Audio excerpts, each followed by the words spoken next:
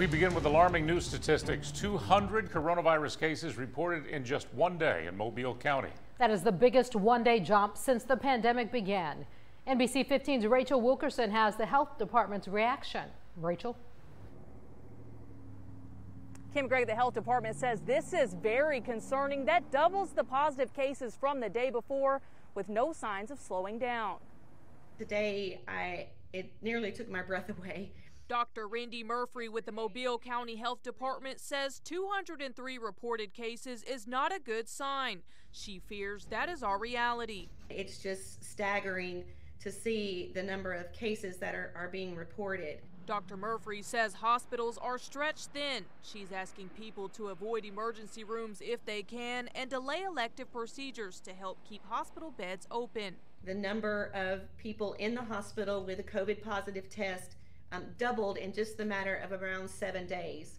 So last week this time we were averaging 65, 75 people in the hospital each day with COVID-19, and this week it has moved into the 150s, 170s, and we're seeing that creep up.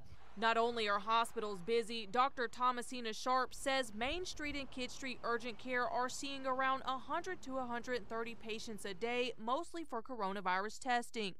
Around 50 at immediate care of the South and 100 a day at Compass Urgent Cares. Sharp says more and more patients with the disease are asymptomatic.